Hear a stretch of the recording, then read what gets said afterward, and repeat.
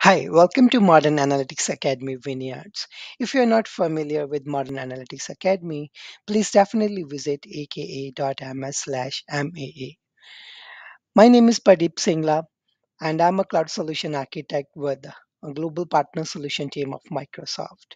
The main motivation behind giving this session to help our partners to know about new features and how to use them and answer their frequently asked questions we receive from them and also the updates to our previous sessions.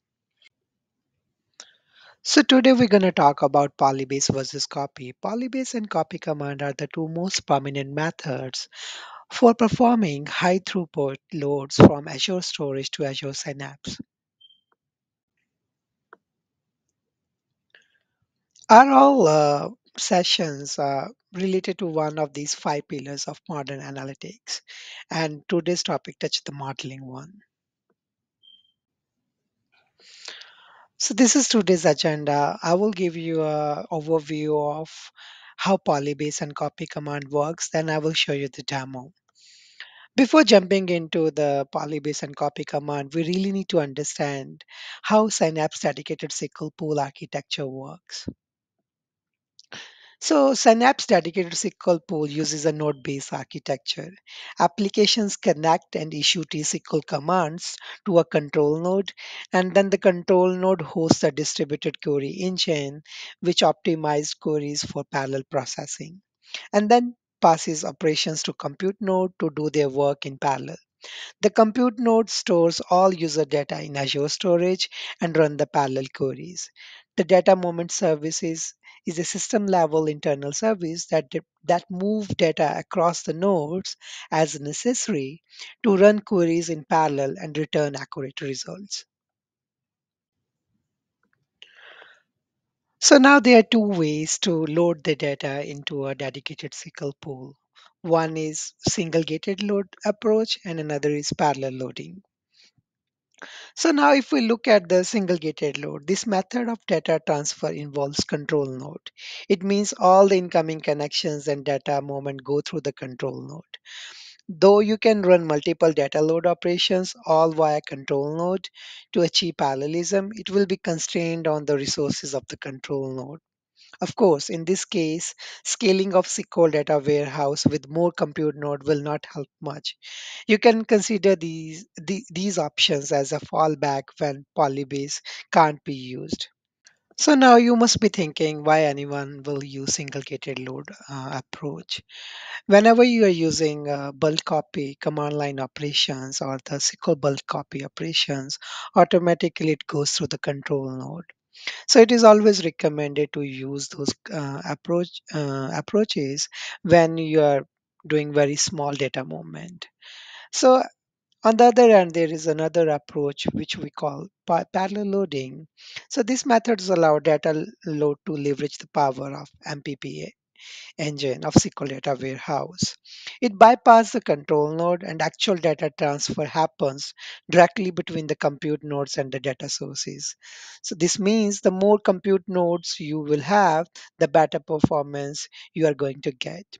Because Polybase and the copy operation leverage MPP on the back end, so it is a recommended best practice for data movement.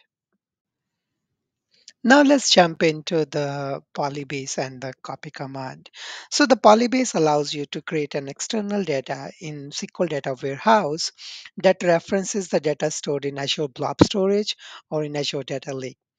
Basically, you're giving the structure to the unstructured data stored in Blob or in Data Lake. When you query this external data, Polybase directly access the data in parallel, essentially bypassing the control node and bringing the data directly into the compute nodes. In simple terms, it is a very performant way to load the data from Azure Storage to Azure Synapse.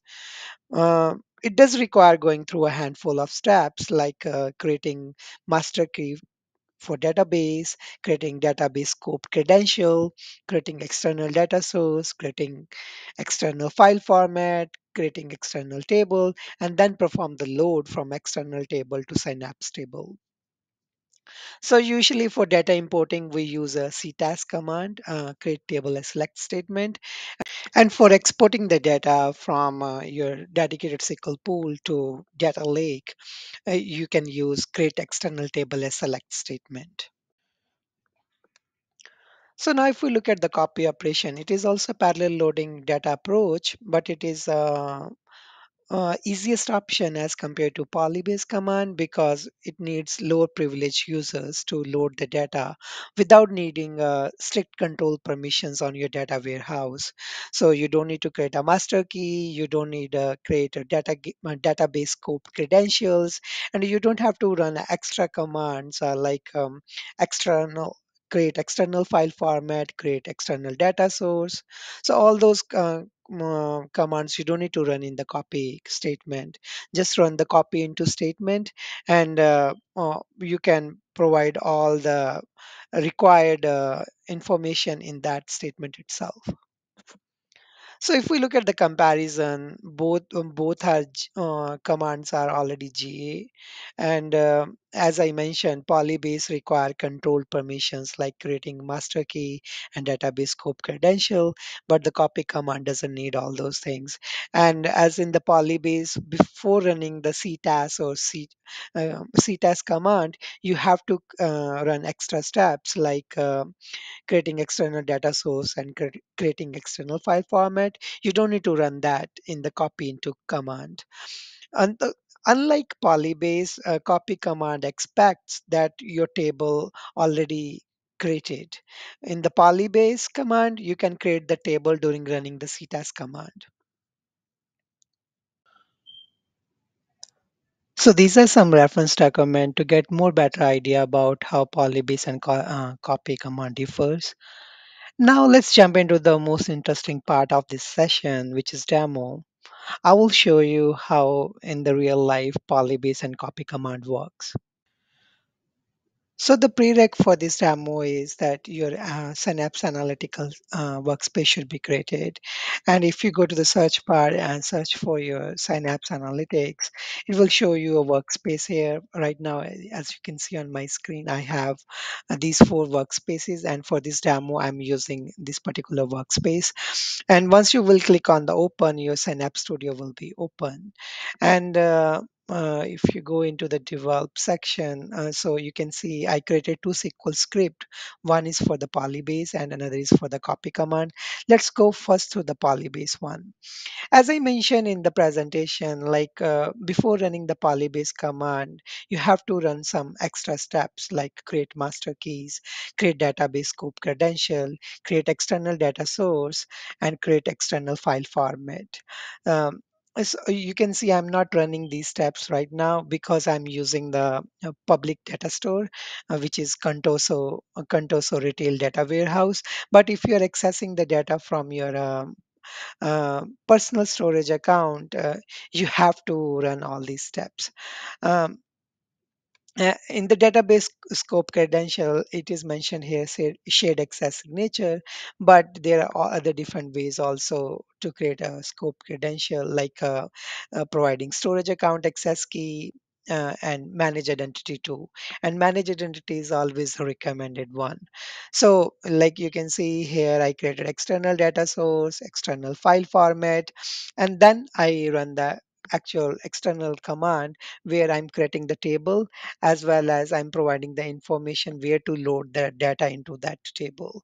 Once your external table is created, I can run the Polybase command, which is CTAS create table as select statement, where I'm loading the data into my dedicated SQL pool from the external table. So like now, if you go into my data, uh, look at the external tables, you can see this external table got created here. And now I am loading the data into the dimension product one. And you can see, let me make it big. So the dimension product one table got also created. So you can always run the script on top of it. So yeah, so the data got loaded from the retail Contoso data warehouse into my dedicated SQL pool. So now let's see if I have to load the data again using copy command, how it gonna work. So now you can see here, I am not running any external steps like master key or database scope credentials.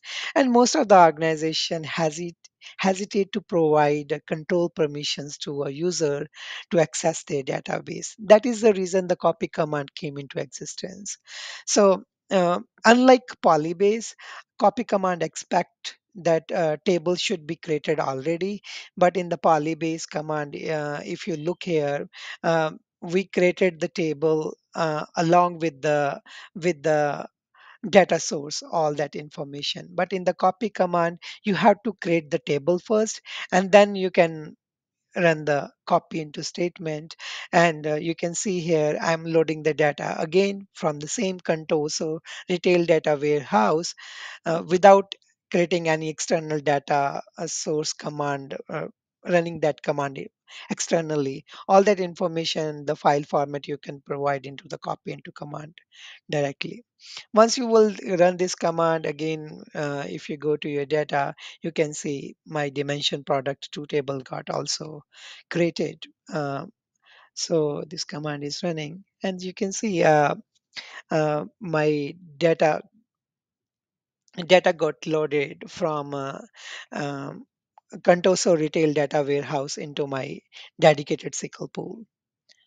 So that's it for the demo. So to summarize it, copy command is always superior than polybase, and it should be used instead of polybase. However, there is one scenario where the polybase command can be helpful.